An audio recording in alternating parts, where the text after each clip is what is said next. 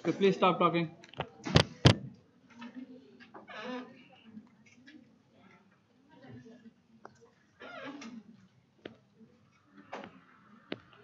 Okay.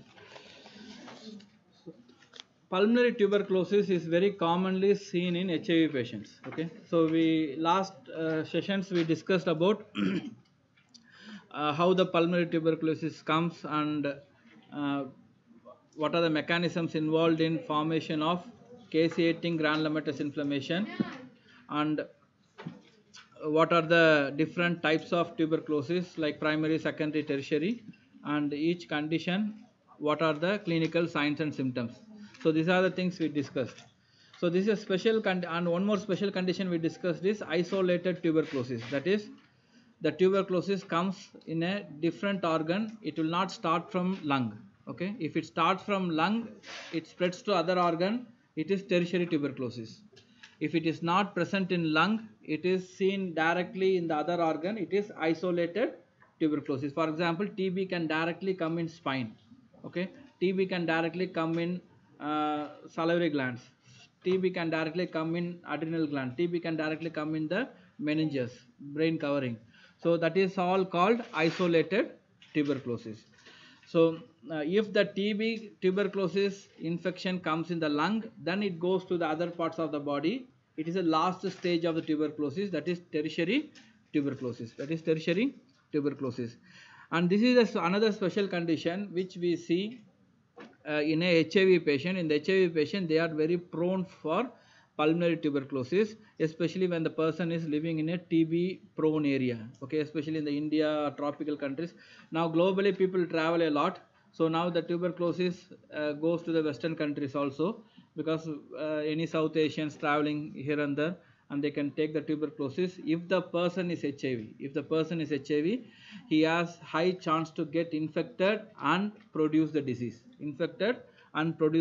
Last sessions I discussed, infection is something different, disease is something different. Infection means somebody is having the tuberculosis bacteria, he is infected, but if he is having good immune system, he may not express the disease. Okay, so disease is something, there is infection and there is signs and symptoms. Effect of the infection should be there, so then it is called as tuberculosis disease. Okay, so what happens in HIV patient is, you all know the T cells, right? So the T cells are very, very important. CD4 T cells are very, very important. Actually they produce what? Come on, they produce what? Huh? Interferon. Okay, interferon. They produce interferon gamma. So interferon gamma is needed for three things. One is they make the phagolysosome to fuse, and they recruit macrophage, and they also make the macrophage to synthesize nitric oxide, so that nitric oxide can kill the mycobacterium. Understand? So these are the three functions interferon gamma does. I don't know, you guys are not studying in home. Okay, people are hearing it, looks like you are hearing it for the first time. So what happens in HIV infection is, the normal CD4 T cell count is around 500 to 1000 cells per cubic millimeter. In HIV infection, the HIV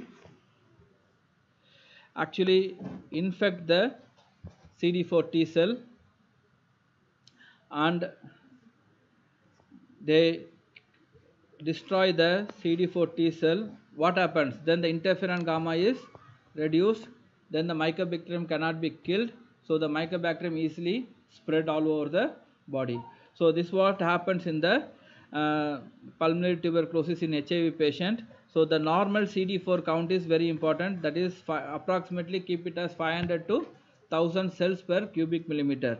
If the CD4 count reduces below 350, then the person, we will start actively HIV treatment, as well as the person may have a chance to get tuberculosis infection. So anything we should not be, that's why in HIV patient treatment regularly we take CD4 count.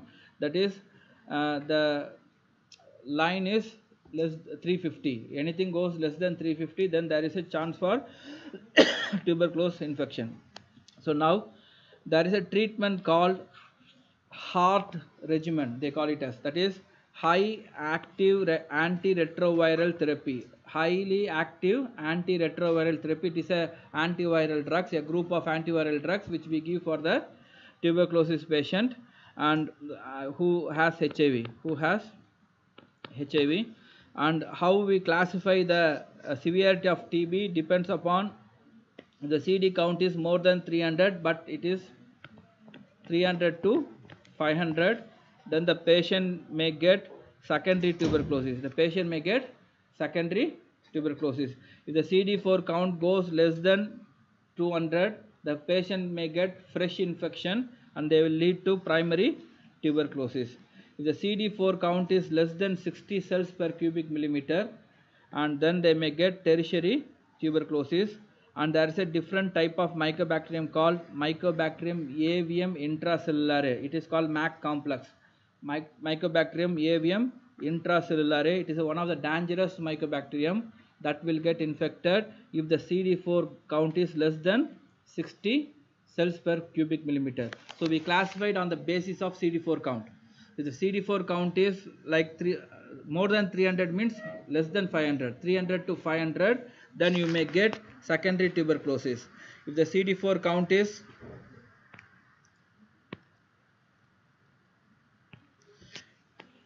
this is CD4 count. What type of tuberculosis? If the CD4 count is around 300 to 500, you may get secondary tuberculosis. The person may get secondary tuberculosis. If the CD4 count is 200 or less than 200 around, you may get primary tuberculosis and very aggressive form of primary tuberculosis. And if it is less than 60, and you may get tertiary tuberculosis by a special mycobacterium called Mycobacterium avium intracellulare,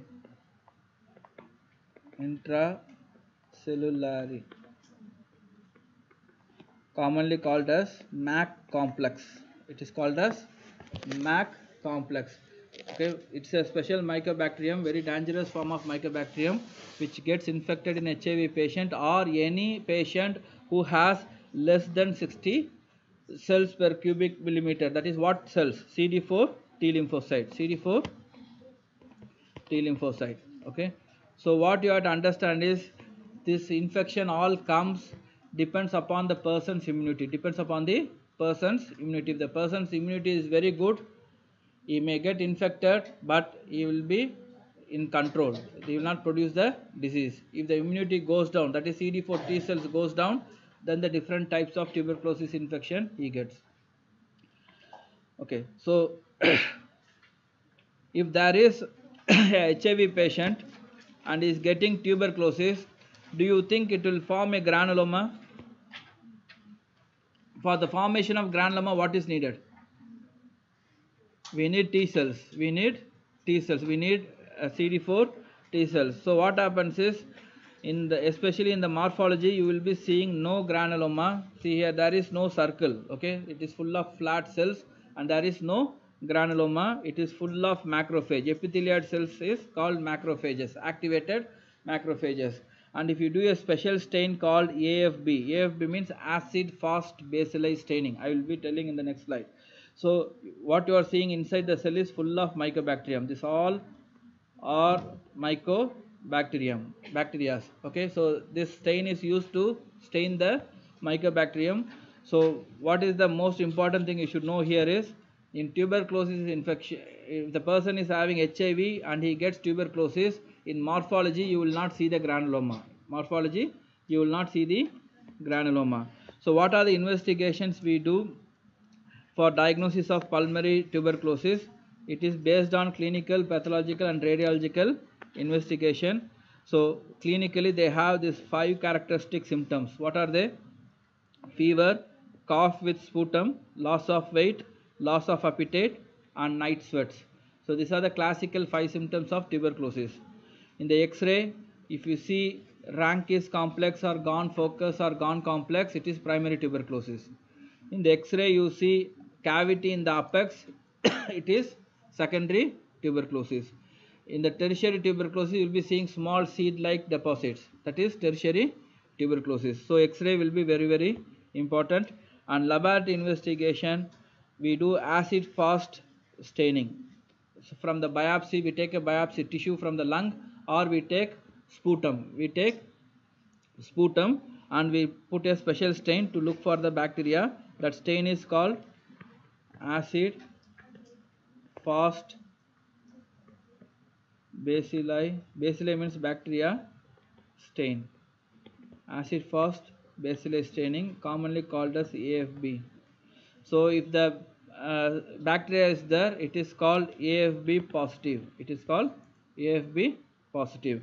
So after that, what we do is we take this sputum and we put it in the culture. We allow the bacteria to grow in the lab. So if there is presence of bacteria, then we confirm it is a tuberculosis. We confirm it is a tuberculosis, but it takes 10 weeks of time. It takes 10 weeks of time. Nowadays we have a special advanced culture that takes 2 weeks of time. Previously it used to take 10 weeks.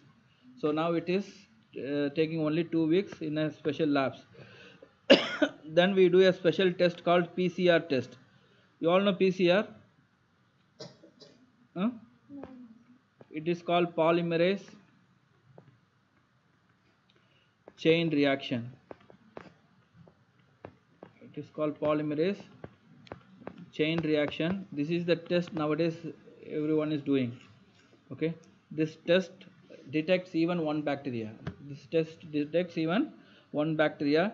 So even small number of organisms, okay, so even 10 organisms or even one DNA of that organism is present, this test will detect it, and that is called PCR amplification test.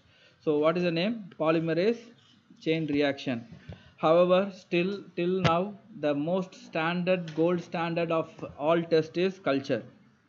Okay, so the person's sputum or biopsy material should have bacteria. If they have bacteria, it will grow in the culture. It will grow in the culture. If the culture is negative, then we will doubt the person is having tuberculosis. Okay, so culture is still the gold standard method, or the PCR should give evidence. So these are the different investigation we do in the lab to diagnose tuberculosis. Okay, now coming to the slide, actinomycosis. Actinomycosis, again, it is a bacterial infection. It is produced by the bacteria called Actinomyces israeli. That is the bacteria which produces.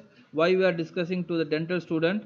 Because it comes in the head and neck region. It comes in the head and neck region, and most commonly seen in the cervicofacial region. 50% of the infection comes in the cervicofacial region. Other regions are pulmothorax, that is in the lung and the thoracic region. Other region is the abdominopelvic region. Okay, abdomen and the lower abdomen region. But most commonly seen in the cervicofacial region, and it produces granulomatous inflammation. It produces granulomatous inflammation, and clinical manifestation are they produce fever. A hard tender means if you touch it will be painful. It will be painful. Very hard tender lumps means swelling.